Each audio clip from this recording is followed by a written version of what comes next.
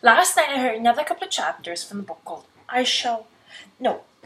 Equal Rights. Here's what happened. Granny, of course, was being the most determined, stubborn person there is, because Granny's that type of person. She won't let the word no be an answer.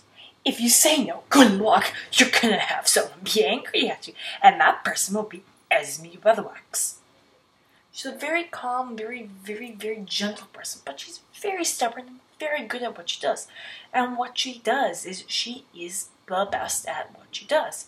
And the best she is the best witch. Nothing else. Everybody goes to Esme. Everybody loves Esme. Esme's very strong and very determined. Granny is one of the best witches I know. She's very good. She will get asked into Dunstan University. The other ones don't think so. There's a orangutan who's called the librarian, but I call him Ook, because that's all he says. All he says is Ook. It was because of a horrible wizard accent of the younger wizards. The more senior wizards had offered to change him back, but he didn't want to be changed back. He liked being a orangutan, because according to him, he could reach more shelves more easily and everything.